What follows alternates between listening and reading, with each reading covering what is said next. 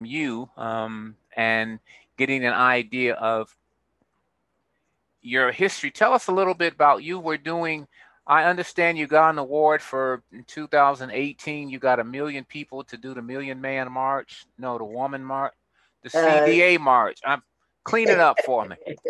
okay, in 2018, I won the first platinum award for 100 CDA candidates in a year as the first person of color Okay. in Ohio. Okay. Okay. What is, I mean, what did that, what was 100? What 100 what? What they get? Uh, Is well, 100 we people really, getting CDAs or yeah, what? 100 people received their CDAs. They didn't break it down to nationality or gender or anything, but it Okay. was 100 people in a year's time in 2018 that was able to receive their CDA through my performance as a professional development specialist. Oh, professional development. That is that what the PD Yes. specialist stands for? Okay. I mean, how does that work? I'm working with a group now that's working on their CDA. They've just began, so I wanted to talk with you. A lot of it is overwhelming, as I tell them at the very beginning. It's a lot of stuff, and I was just want to talk with you to help simplify. The first thing that I was trying to get an idea of the difference between we've got something called CS competency standards versus resources. If you could kind of maybe simplify the basic difference. For this instance, this week I had them. They were looking at RC4, which was getting family resources or things in their neighborhood. But let's just start there. Okay. Competency means you can do the job. Simplified, you can do the job. Are you competent? Do you have the materials you need? Are you able to seek the resources that you need in order to improve the quality of your children, your family, and yourself? The competency goal standard statements, you will be meeting 13 functional areas Okay. in Okay. six okay, in Okay. six competency goal standard statements, which means that you will be writing about what you do in each one of those functional areas. Is that like what you do in that in your classroom when you say what you do? Yes, That okay. yes, what you do in the classroom as an early childhood professional. Oh, okay. Okay. Okay. Okay. And each competency goal standard meets a different, it's 13 functional areas. Each competency goal standard statement meets a different one. For Mhm. example, goal one meets three: health, safe, healthy learning environment. And Okay. then, each goal has their own specific idea that you will write the competency goal standard statement. That is a written statement of your competence and how you do it and what you do. Okay. So if, for instance, you mentioned that safe and healthy learning environment, that means within their classroom, what the environment like within the Within the what the state classroom, says about it, or what you do as okay. a professional Okay. based on the standards, because we do have standards that we need to follow. And I Okay. don't know how much they know about the standards, but there should be one in every center. Okay. Okay. You mean the goal, the standards is like what you're trying to meet, what you're the kind Exactly. of like the rules to follow for everything else, maybe. Exactly. Based on the domains that they'll be learning about or that they're using already and just not familiar with the terminology. Oh, okay, okay, like the Oftentimes we're doing okay, things and we really don't know what we're doing until we get the understanding and the meaning of what it is. okay, like approaches to learning and cognitive development, and I had got to memorize them. I don't forgot them myself, but social Exactly. emotional development, language and Physical. literacy. Okay, Yeah, okay, physical. okay, Those things, there are specific standards that based on early childhood education that the children need to meet in connection with the milestones. And the milestones is just an average of what the average child is supposed to be doing at a certain age. Okay, I get it. How many miles have they? What can they do at the? Okay, okay, I got it. Okay, I got it. you Okay. have the infant toddler stage, which Mhm. is the infants are 0 to 8 months. Mhm. The mobile infant is 9 to 17 months, and the toddler is 18 months to 3 years or 36 months. Oh, okay. Okay. Okay. And then you have the preschool that's milestones for them as well, three, Okay. fours, and fives. Okay. So milestone, you're saying that there's certain things like you should be able to. Somebody said the other night you crawl before you walk. I thought they were doing the old R&B song, but it has something to do with had something to do with earlier. Basically, that's The stairs scaffold. Something. The term was scaffolding. scaffold. Yeah. Yeah. Yeah. Yeah. Scaffolding. Yeah. Okay. Mm-hmm. And Okay. that's building on an existing skill and on and on. Okay. Okay. And the milestones don't always happen like that. It's basically depends Oh. Okay. upon the child, Okay. their experiences, who is expanding on what they already know Okay. and Okay. what they Okay. figure out on their own. Okay. Okay. Okay. Then okay, okay. Then I think I've got it.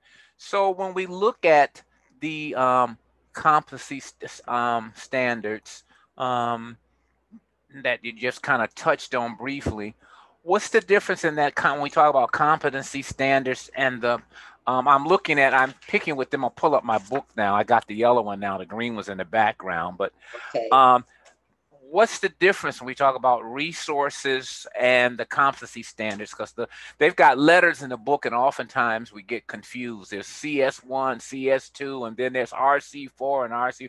One student texted me the other night and says, "Look, I don't know my Roman numerals very well. Can you help me understand?" And I'm like, you know what? Do I look Roman? But that's a whole nother story. Okay, basically. Yeah. Well, the C stands for the competency goal standard statement. That's Okay. the information for the statement, Okay. whatever functional area you're addressing. And the R is the resource that matches the competency goal standard Oh. statement. It matches. Oh. Okay.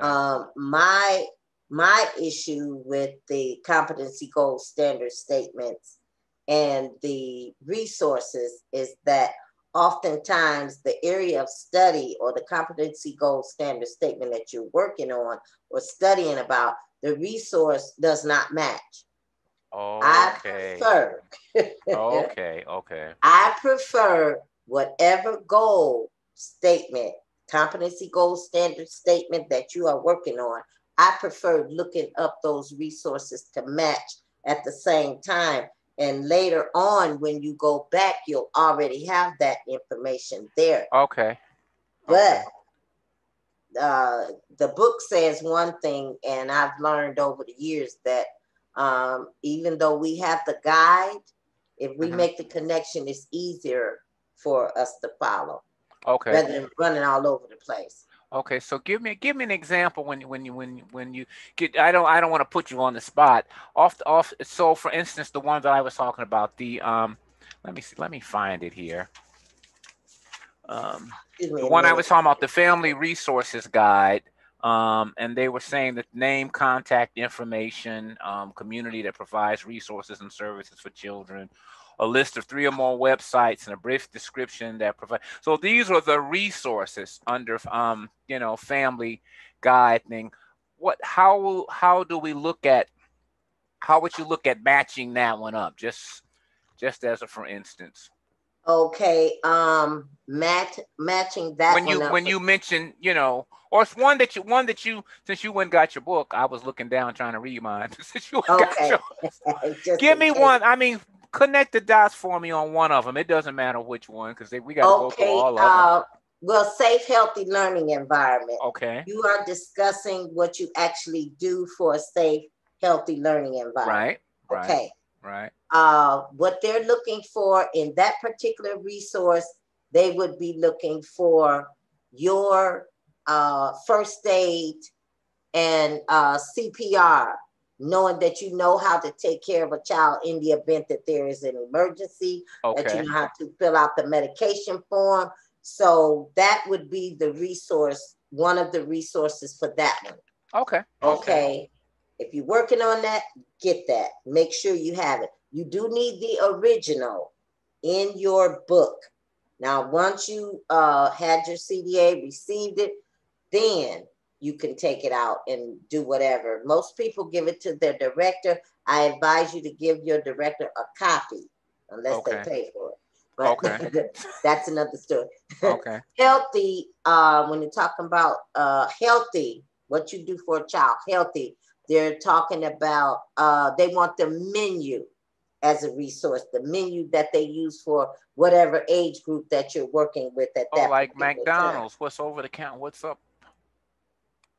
No, the menu based on USDA or the menu. Oh, that's different. Sorry. Yes, or the menu that your center uses. Oh, okay. Because with that, along with that resource, you're going to have to say your likes or dislikes. Either you like the menu, or you don't like the menu, and whatever you would change. So that is the resource for that one. Then when you go to the learning environment, what you do, you'll be talking about your lesson plan. You'll have a lesson plan, step up. So everybody is doing a different lesson plan. Whatever lesson plan you are doing for your center, be sure that you have that. Now, those are the 3 resources for safe, healthy learning environment. That makes now I can see, said Stevie Wonder. Let me ask you one of the biggest problems that I find that a lot of candidates down through the years in early childhood, because people often get into it for the love of children, don't often bring the technical skills, the maybe high school diploma, or oftentimes if high school diploma or any college or any education did not necessarily prepare them for the nature of writing in these competency standards, and how to really approach them, so they get frustrated. They have it in their head. They have an idea but to actually do it. So what do you recommend? I know you wear many hats. I understand you were showing people how to write things down, or explaining how to write, what to say, or how to, so what can you share with that? Again, well, I didn't mention it before, but it is a must for you to get your endorsement book. Your endorsement is either the yellow book, which is infant toddler, the green book, which is preschool, or the blue book, which is family daycare. And another department is actually doing family daycare. Exactly. Okay. With this book, it tells you exactly what you need. As you go through your book, say for instance, excuse me a minute, let me put my glasses on. As you go through this book, we're doing a safe, healthy learning environment. What page is that on? I'll do it with you. You in the green or the yellow book? I'm in the green. Go ahead. As you go through your book, it gives you an example to establish and maintain a safe, healthy learning environment. Right, I see that. There is some examples there of what they're actually looking for. If you have your book, you can turn the page and there are some examples there. Gotcha. There are some examples. Materials, equipment, environment are safe. Indoor, outdoor play areas are in good repair. Free of debris, structural hazard. Okay, before I take my children to the playground, I go out, I sweep the yard, I make sure that all the material is working. We're not going to write this exactly like it's in the book verbatim, But Right. these are the things that we're already doing. So you have some samples here. Mm-hmm. And when you begin to write, I provide or I prepare a safe, healthy learning environment for my children because I get to work early and I clean up my room and I put my supplies out for the day. Okay. Okay. Okay. So Okay. I mean that's just an example of the information that they're looking for. And it's more of an I, It's what I do. Okay. always but it's never I will when you're writing about the statements. That there are times that you might say I will receive my CDA credential as soon as my training is over and I finish my professional portfolio and Okay. I have Okay. so Okay. but other than that, you're writing in the present. Okay. Okay. Okay. Mm-hmm. Okay. That is excellent. That's great because like I said, those are just a few questions you kind of answered what the biggest challenges as we're going into it. One big question that came up the other night, you might be able to clear up because the students, because there's so much information, but they have it set up so that we could step through it systematically. But some people who were doing preschool felt that it was getting on their nerves to have to suffer through learning about infant toddlers. And the infant toddlers like, well, I ain't gonna be working with three. But the information is combined, and I couldn't help them. They couldn't gain clarity. Why do I need to go through all of it if I'm only gonna or if I'm only gonna get my CDA in one or the other? So could you maybe talk Okay. to that? First of all, you may be working with all types of children. And we are incorporating children with special needs. So Right, you may right. need some info. You may have a 3-year-old that you need some information about what the 22-month-old does. So Okay. this will be a guide for you to go back and match it with an activity that will increase the child's development up to the age. Gotcha. Gotcha. Mm-hmm. Okay. Yeah. That makes perfect sense. Well, that's all I need to bug you about. I just, like I said, I wanted to get a good grip on the resources and the competency statements and getting the separation because each time we get a different group. And this year, as you know, we're doing we're doing COVID, a lot of learning online. So hearing from as many different people, and especially experts in the field, um, are good. Well, I mean, you frown, but I mean, if you've been able to get 100 people through CDA, you've been able to at least walk them through and help give them more or less some shortcuts. And we're like I said, we're just, a couple of months in, which means people can at least begin to. I keep telling them that relax. It's not that complicated. My advice has been, if you're in the classroom, and you can kind of help me clean this up. If you're in the classroom every day with the children, you start observing them. So as these things come up that you have to write about, I just tell them, now go to class with the eye for observation.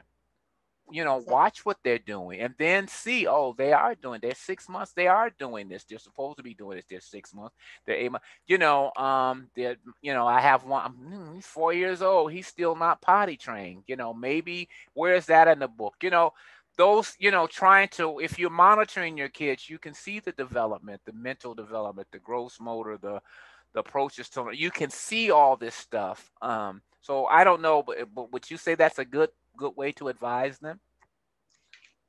Yes, as well as learning things about infants and toddlers, Okay. so that you have information to bring to the table. Okay. So Okay. you're reading it. Well, that's what I'm saying. You're reading it and you're experiencing it so that when you're writing it, it's not so scary. You Exactly. do so. And And and again, you have your examples in your own words. right. So And you the last argument is, can I handwrite this or do I need to type it? I'm always saying type it. Have too many. We're doing stuff online with computers and everything, so I don't know about handwriting anymore. But what's your take on? Because you're a PD specialist, which means you will close with you explaining what that's about too. But continue. Tell me okay. about the writing. If your handwriting is legible, It will look professional. That rules me out. Okay. They are not looking for the doctor's signature. You Okay. cannot read that. If your letters are formed in a way that it can be legible, means I can read it. Not necessarily I, but legible means that I can read it when I look at it. Make Okay. sure if you're writing, you're using blue and black ink. Okay. Red, pink, and purple is not a professional Okay. way to put a paper together. Okay. But you may, and it would be wise to ask somebody to do your reading or to Okay. look at your handwriting before you begin. Okay. Okay. Or your printing as well. Oh, okay.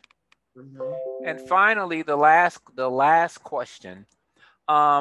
Could you kind of just maybe briefly give me this overview of that final walk of the see when you go in, what are we looking for as PD specialists? What I mean, the it comes up, I'm understand, it comes up at the end. You've taken all your coursework, you've put that portfolio together. Now you have to find a PD specialist. And that's done, I know, through the Council of Professional Recognition website. When they come out, what should what does the candidate now need to be aware of? How do they prepare for that visit? Okay, first of all, your director needs to be aware of what you're doing. That's the that's the first thing. And what their expectations are of you as far as receiving the CDA. That's the first thing. And that Okay. is a commitment to professionalism. Okay. Okay, the PD specialist is there for 4 hours. The first hour, it used to be 8. The Oh, okay. first, We'll consider ourselves lucky. All right. right, yes, we do. The first hour, the PD specialist will review your portfolio in a private, quiet place, alone. The next 2 hours, the PD specialist will be in the classroom documenting what you're doing with your children, Okay. taking notes. Some of them, they might go through the book and look and check off and things like that. Most of us, we take notes. Okay. When we're reviewing your portfolio, we'll pull out your scoring tool. That's And something in the with that, book, right? yes, it That's in the is back of the book. Okay. you need the book. Okay. Buy the book. You need the book. You need it. So they will pull out that part of the book, the scoring tool. Also, your parent questionnaires are in the book. Okay. The dividers for your professional portfolio is in the book already. Those things you don't have to type up. Okay. Okay. After the 2 hours of observation, you and the PD specialist have a one-on-one reflection time. Your classroom must be covered. It must be covered because you do need to be away and have that private one-on-one time. That reflection time is not a correction time. Actually, it is a time to reflect on what was seen, what was done. Maybe some tips on how you can improve, and definitely to let you know what you have. Okay. Not to say, oh, you spelled that wrong, or oh, you didn't do that right. Gently offer some information about a different way to do some things, maybe. But it's not a time for correction time. That's Okay. not what the PD specialist is there for. Okay. Now, it has been times where we've had to switch things around. The person may come in early, maybe 6 or something like that, and they get a PD specialist that'll come that time. Well, that's the time that they might be doing their circle time, depending on their schedule and the length of time that they're there. Okay, we may come in and observe at that particular time and then go to the portfolio review.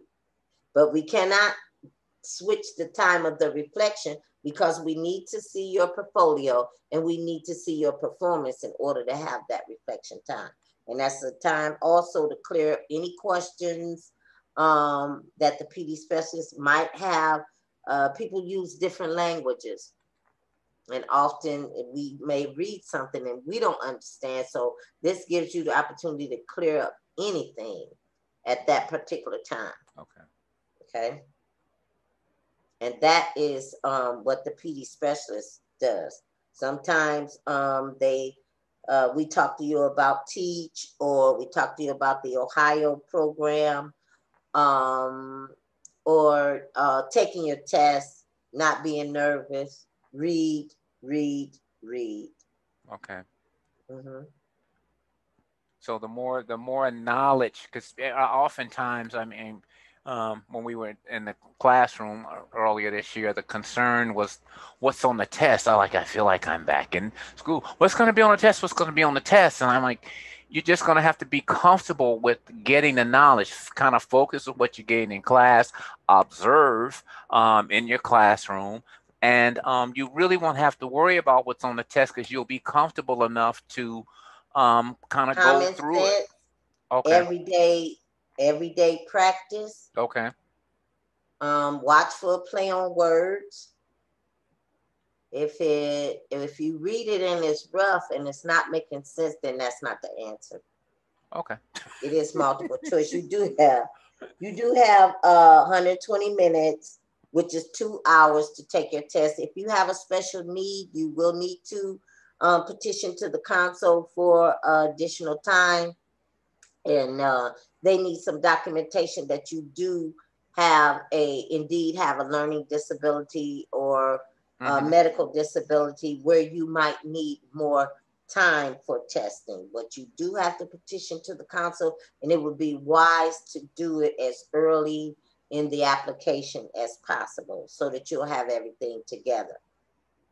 Okay.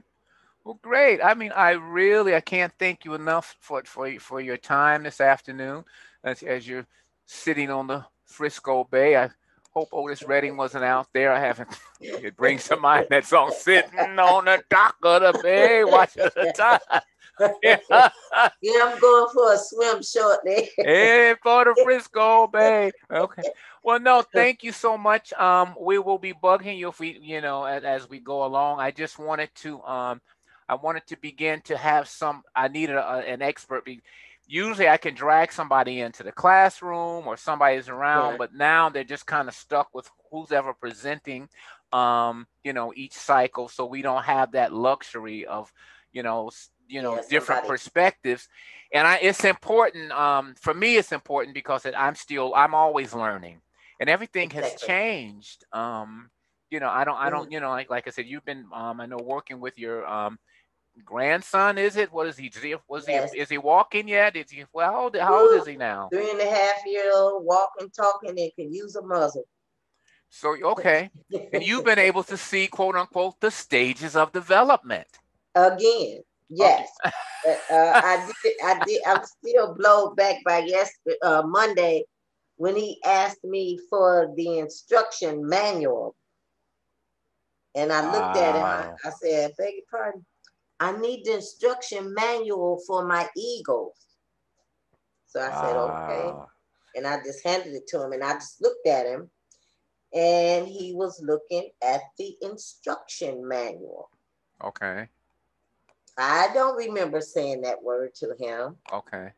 So, and be mindful. Talk to your children. If you use those big words, tell them what it is. Yeah. Some of us learn as the children learn.